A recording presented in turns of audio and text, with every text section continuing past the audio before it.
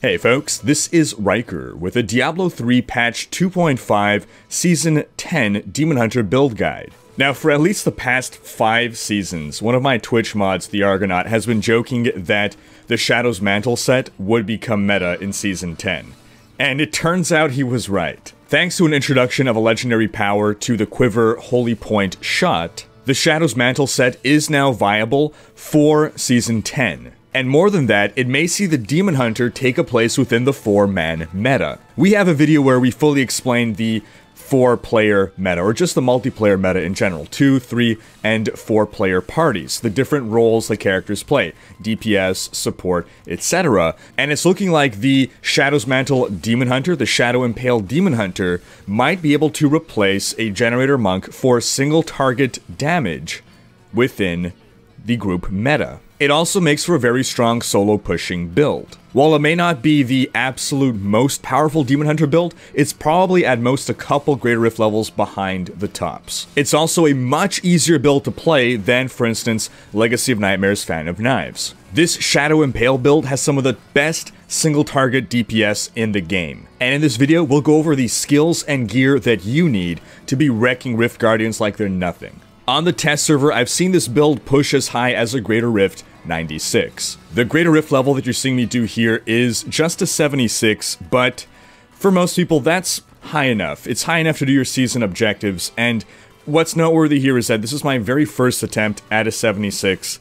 I have next to no experience with this build, I don't have particularly optimized gear, and overall it felt really easy. Sometimes builds feel like a struggle, especially when it's one of your first times using it. This was pretty much a cakewalk. Alright, let's take a look at the gear that we need. This build revolves around a couple key components, and the first is that you absolutely must have the full 6-piece bonus of the Shadow's Mantle set. 2-piece bonus gives you a big damage buff when you're wielding a melee weapon, which we will be. 4-piece bonus gives you every rune on Shadow Power and makes it last forever. And the 6-piece makes you deal a crazy ton more damage to the first enemy that Impale hits. It is this particular bit that makes this build the ultimate single target killer. But what really makes this build now viable is the introduction of a legendary power to the Holy Point shot Quiver. Previously, it was just the only quiver that can roll with elemental damage, but now in addition to that, it makes Impale shoot out 3 rather than just 1 dagger or throwing knife. And while initially this did not seem enough, throughout the test phase, Blizzard changed this, buffed it, such that all 3 daggers can strike the same target, and they all benefit from the Shadow's 6-piece buff. And that is what now makes this build viable. The last thing that you'll need to absolutely finalize this build is Carly's Point, the dagger that lets you return hatred, otherwise you're gonna run out of hatred way too quickly. And it's actually really easy to get this weapon. If you just upgrade rare daggers in the cube, there's only 2 that can roll as smart loot for a Demon Hunter, so it's very easy to get yourself a Carly's Point. Carly's Point? Carl! Because our hatred will always be topped off, we're going to want an Aquila Cuirass in our cube. This build actually has a ton of survivability, which is pretty rare for a Demon Hunter build. We're going to want a Dawn in the cube because we're working in Vengeance, because that is the Demon Hunter meta that we live in nowadays. And you're going to want to maintain 100% uptime on Vengeance. That's going to be giving us more survivability. We'll want a Convention of Elements in order to pump out some more damage, and we'll want an Elusive Ring for even more damage reduction. It's very important during play that we maintain that buff on the Elusive Ring, so at the very least cast Shadow Power every 8 seconds. You might not want to vault every 8 seconds because sometimes you want to stand still, but if you are standing still, at least pop Shadow Power. You don't need to because it's always on, but you're just using it to proc the Elusive Ring.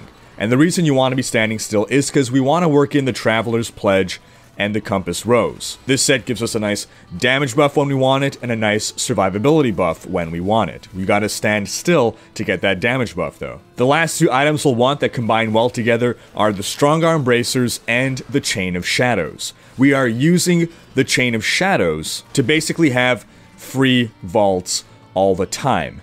And because of the rune we're going to be going with on Vault, which is Rattling Roll, which is going to knock back enemies we vault through, we're going to be able to proc our Strong Arm Bracers. Just be aware of the crowd control resistance that monsters have. After getting crowd controlled a couple times, elites, champions, they build up crowd control immunity. So you ideally want to maximize your use of your strong arms. Try to time that with your convention of elements rotation. As for what you want on every gear piece, starting with our shoulders, we ideally want Dex, Vitality, All Resist, and cooldown reduction. Now for cooldown reduction, we're aiming for a total of at least 36% cooldown reduction. We can get that by having cooldown reduction on just one piece of gear, having a diamond in our helm, maxing out our paragon points and cooldown reduction, and having a sufficiently high level Gogok of Swiftness. If your Gogok isn't good enough, you might want to get cooldown on a second piece of gear. You need at least 36% combined cooldown reduction in order to maintain 100% uptime on Vengeance. In the gameplay, you see that I have a little bit of downtime on Vengeance. I ideally would have wanted to roll cooldown on another gear piece. We'll also note that wherever you can, you want to squeeze in as a secondary property, life after kill, and we'll explain why in a little bit. For our helm, Shadow's Mask, Dex, Crit, and Impale damage. We're sacrificing some vitality here, but this build is really tough, so it's fair to squeeze out some more damage here. For our amulet, we want lightning damage, crit, and crit. For our gloves, Dex, Vitality, Crit, Crit. If you need that cooldown, here's a place where you could put it. And you may be wondering why we're not going for area damage in this build. It's mostly because we're going to be strictly hunting for elite packs. For our chest, we want Dex, Vitality, and then another defensive stat, either reduces damage from elites or life percent. Don't go with armor because that's suboptimal here. You could also go for all resist, but you're better off going with life percent or reduces damage from elites and then getting a secondary resistance. If you don't have a secondary resist, then all resist is fine. For our bracers, strong arms, lightning damage, Dex, Vitality, crit chance. For our belt, Dex, Vitality, all resist, and life. For our pants, we want Dex, Vitality, all resist. For our boots, Dex, Vitality, all resist, and impale damage. For our convention of elements, damage, crit, crit. If you don't have a ton of Dex, you can always get Dex instead of damage, particularly if you don't have an ancient ring. Also, between your convention and your elusive ring, you'll want to cube whichever one is worse. You want to try to get as close to possible max rolls, particularly on those special properties. For your compass rose, you want to get full-on offensive stats, Dex, crit chance, crit damage. You could also go with pure damage here as well. Even area damage, it's not the worst stat to get, it's just that area damage isn't as important in this build, again, because we're specifically targeting elites, Rift Guardians, that kind of stuff. For our weapon, Carlay's Point, percent damage, Dex, attack speed. Typically you don't go for attack speed because of resource issues, but in this case, resource really won't be an issue, so having that faster attack speed will help us take down our targets more rapidly. And lastly, on the Holy Point shot, we want lightning damage, Dex, attack speed, crit chance, and impale damage. It certainly doesn't hurt to have max discipline on it, and it's also beneficial to get stuff like chance to freeze on hit on your belt, for instance. Little things here and there that just help out in the end. It's not going to make a world of difference, but if you're absolutely looking to maximize, then these things do help. For our gems, we want a Bane of the Trapped, we want a Gogok of Swiftness, mostly for that cooldown reduction, and we want a Bane of the Powerful rather than a Bane of the Stricken. We take down targets so quickly that Bane of the Powerful tends to be more useful than a Bane of the Stricken. Also, because we're specifically going from Elite Pack to Elite Pack, we'll basically never lose this buff. Onto our skills, we'll want Impale Ricochet. The rune isn't actually super important here. The reason we're picking Ricochet is not to kill more monsters, but in fact to return more resource. Again, with Carlay's Point, Impale returns hatred if it hits an enemy already impaled. So in order to generate resource, you basically just want to toss Impales into a crowd of mobs. While running Ricochet, I never had resource issues. We'll want Companion, Wolf Companion, just to squeeze out a little bit of extra damage when we want to. We'll want Vengeance Darkheart for that toughness boost.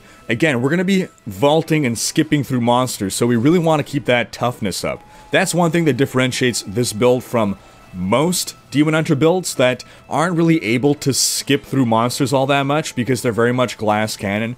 With this build, you can get your toughness quite high up there, and you can pretty effortlessly skip through monsters. We'll want Valley of Death, marked for death. Yes, this will cost discipline, but because we're always vaulting for free, we gotta have some discipline sync.